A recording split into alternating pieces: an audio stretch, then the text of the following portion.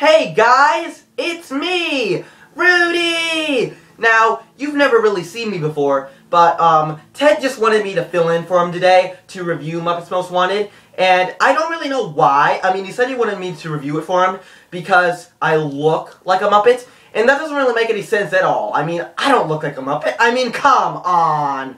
Movie reviews with me. Yeah. Now, before I start this review, I just want to say that all of the things I say are all of Ted's opinion, not mine. So, yeah, if you would disagree with something I say, it's all Ted's opinion. Blame him, not me. Thank you. Now, Muppets Most Wanted starts the exact second the last Muppets movie ends, and it just picks up from there, and they go on a world tour, and, yeah, and a bunch of cool stuff happens, and it's cool. Yeah, I added that stuff in myself. And Muppets Most Wanted stars Kermit the Frog, Miss Piggy, Walter, Fozzie Bear, and Beaker, and all of the other Muppet people things. I don't know. And Ted actually really liked this movie. It had a lot of songs, and they were all really good.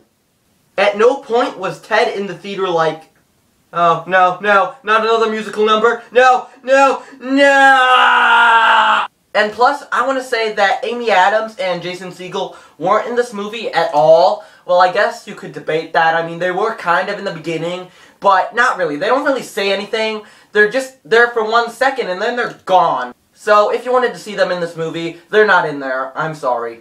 Okay, so Ted wrote a bunch of dumb and stupid, pathetic things for me to say, but I'm just going to skip to the end and say that in the end, Muppets Most Wanted was funny, it had catchy songs, and a bunch of other stuff, blah blah blah. Anyway, Ted thinks that Muppets Most Wanted isn't as good as the last Muppets movie, but Ted thinks that Muppets Most Wanted is indeed buyable.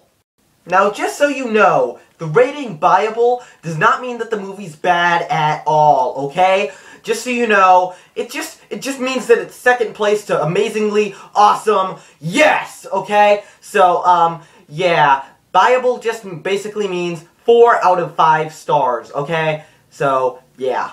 I'm just saying, I would have rated it freaking amazing, but, you know, whatever. And by the way, this Muppets movie is completely filled with cameos. I mean, every 5 seconds you're like, oh my gosh, look at that guy, oh my gosh, I know that guy, oh my gosh, look at that one, oh my gosh, so many cameos.